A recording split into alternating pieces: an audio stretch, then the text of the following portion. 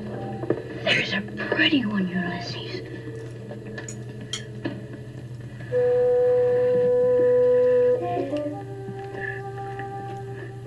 There it is.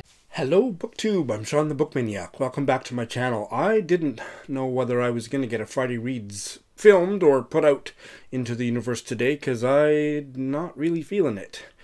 I'm not sure that there will be regular Friday Reads until the world calms down because my reading is receding into the background of what's going on in the world. I'm not handling this very well, people, and I don't know anybody that is. So let's just support each other, and if reading helps, let's read. If making videos helps, let's make videos. I'm not sure.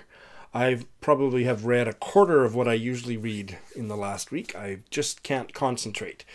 So I'm not going to pretend that it's been a great reading week. It's been one of the shittiest weeks I've ever experienced, and I'm sure that's true for all of you. Be good to each other. Wash your fucking hands. Oh my god, my hands are so clean.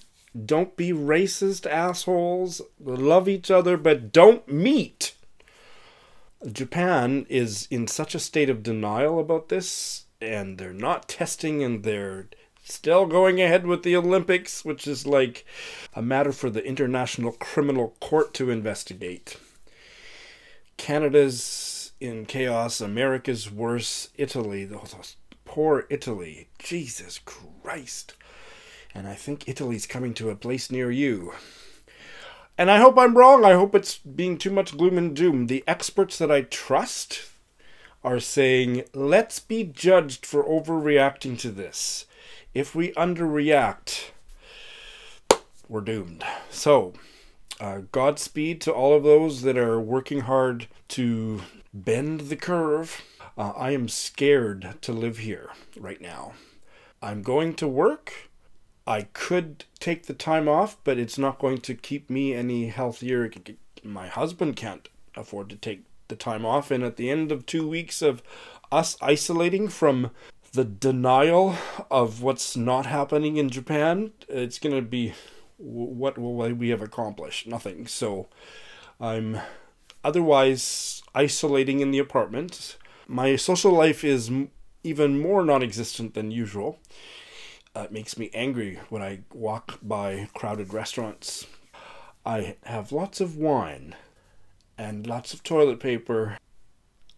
I'm probably not going to put out videos regularly. I don't know.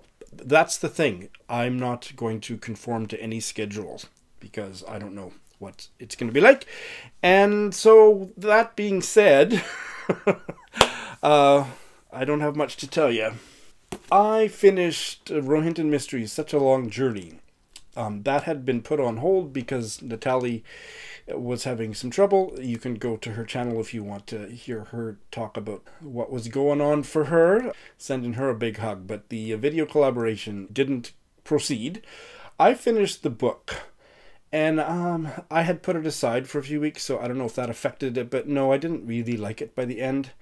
4 stars, which means I didn't love it. It had some things that I liked, and you know what?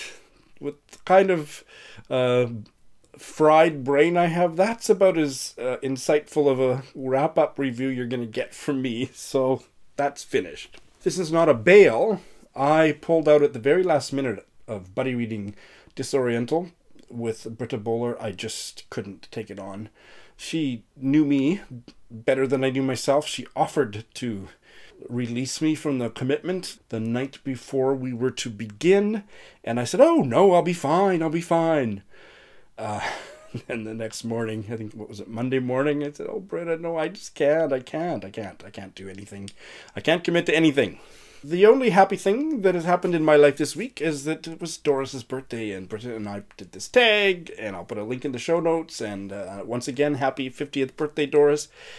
And for Read Doris-a-thon, I also started a collection of essays by Doris Lessing, Prisons We Choose to Live Inside. And I read the first essay, and I'm not a big essay reader. I think I enjoyed it, but the truth is, I finished reading it earlier this morning. I couldn't tell you a damn thing about what I read. So that's kind of how my reading life is going. But I did start it, and I will continue it at my own pace. I may not finish reading another book for a couple of months.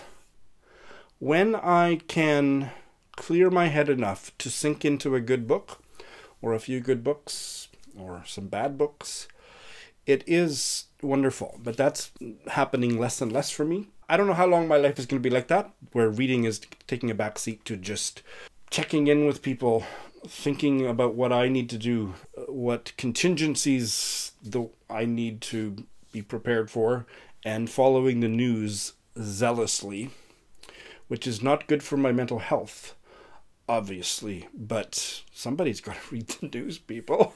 So nobody will convince me that I need to watch less news. No, I have to manage the anxiety and maybe not watch the news just before bed. But yeah, anyway, this is the most disjointed. That's why you might not see another Friday Reads for a while, people.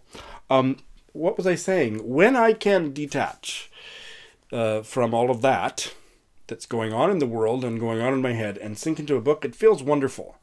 And what I've noticed is, and this is partly perhaps why I'm not doing it very much, when I come out of it, when I have to put the book down, it feels like waking up, and then I realize that I had completely forgotten that the world is going down the toilet, and it's just a weird feeling, like, oh my God, all this stuff, like I had successfully detached from it, and then when it swarms back into my consciousness, it's almost painful. So that's where things are at, people. Sending out loving thoughts. Please take care of yourselves.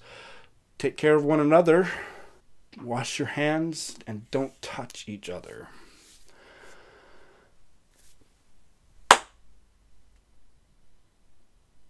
Sending you all my love.